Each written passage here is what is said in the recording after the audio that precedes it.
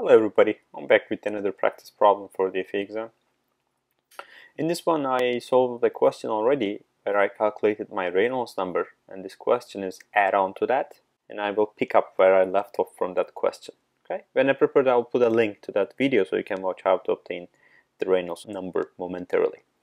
But let's go ahead and read the question. I have a heat exchanger and I have a water at 90 degrees C, and the mean velocity is given as 0.1 meter per second, and the diameter of the pipe is 10 centimeters, which is 0.1 meters, and the length of the pipe is 10 meters, and I was given the pipe is made out of cast iron. Okay, my goal is to find the head loss, and you can see the choices over here. It's like pretty much looking at the order of magnitude, right? The very first thing that you will do these kind of questions is calculate the Reynolds number. That's the very first one. Okay, depending on the direction of the Reynolds number, if this is laminar, then I will simply go ahead and insert 64 over Reynolds as my Darcy Friction Factor.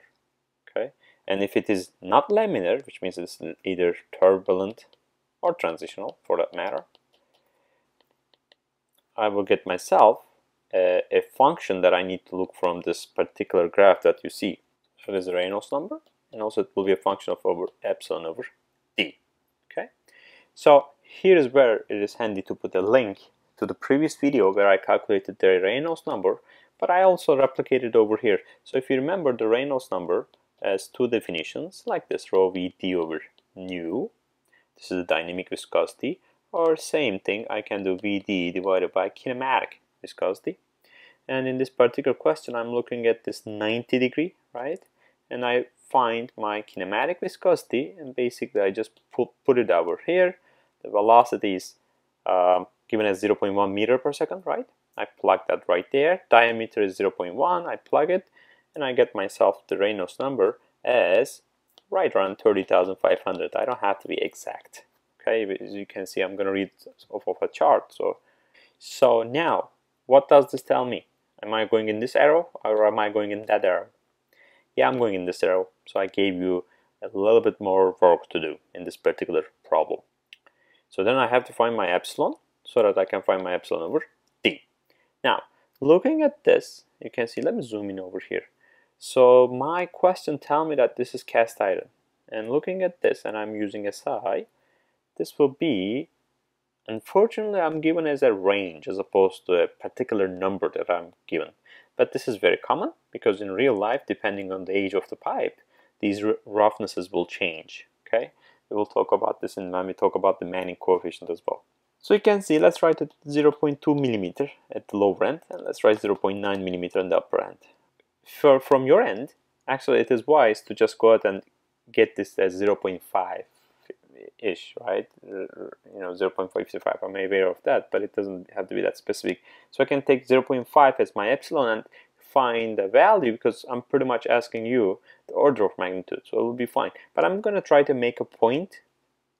My final, you can see here that this is ranging 4.5 times, right? But the final answer, when I find it, will be much more closer to each other. Okay, the final head loss value. So that's why I'm going to pick both of them and do the analysis for lower end, and I'm going to do the analysis for the higher end and go from there. 0.2 times 10 to the minus 3, right? That is in meters, and the diameter will be 10 centimeters, so that's going to be 0.1, right? That is on the lower end, and the upper end is going to be 0.9 times 10 to the minus 3 divided by 0.1. Again, diameter is the same. So you can see in here, so my F will be determined by this 30,500, and then at the lower end I'm going to get 2 times 10 to the minus 3 as my epsilon over d, or I'm going to get 9 times 10 to the minus 3, so that I'm in that particular range. I wasn't being specific. Okay, so then I'm going to go back to the Moody Chart, and here's what it is, and I directly copied this from page 200 of your reference manual, and this is supplied to you, so I'm pretty sure you will need to refer to this chart throughout your FE exam. Okay, but here is what is going on. So the first thing I do when I look at this chart, although it looks kind of scary, is look at the x-axis, right? So you can see that this is Reynolds number. This y-axis is my goal to find this Darcy Friction Factor, and the secondary y-axis is the relative roughness.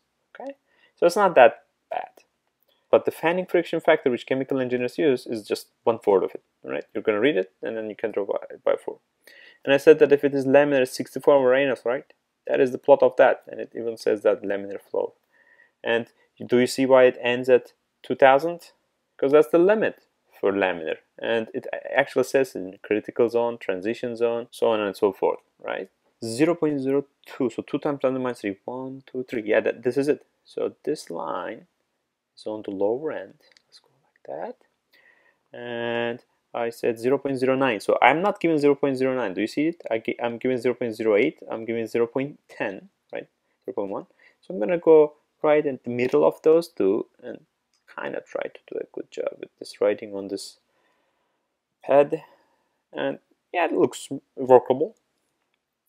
So then I'm gonna find my Reynolds number. The Reynolds number is 30,500. So this is 10,000. This is 20. This is 30. You see, this is a log graph, FYI. So then I'm gonna be slightly right to the next of it because I'm only. So this is the lower end. This is the upper end of what I'm dealing with. So then if I go ahead and read this, you can see this is 0.028. I'm being approximate here. I don't have to be exactly, 0.028 at the lower end. At the upper hand, well, let's be symmetric, 0.038. Do you see that?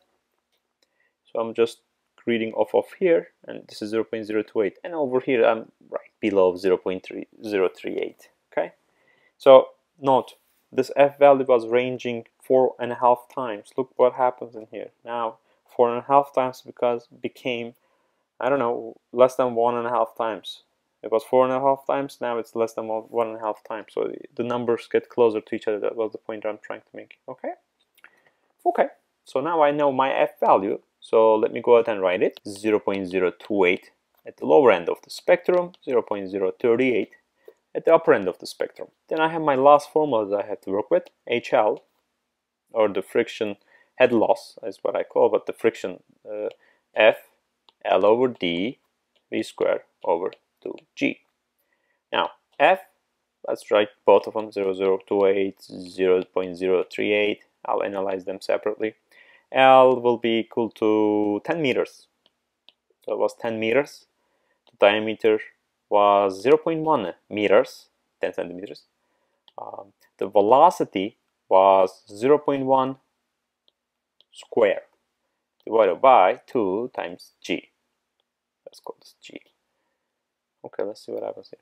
0.1, one of them cancels. 10 times 0.1 becomes 1. So that's gone. Okay, not too bad. So let's do this.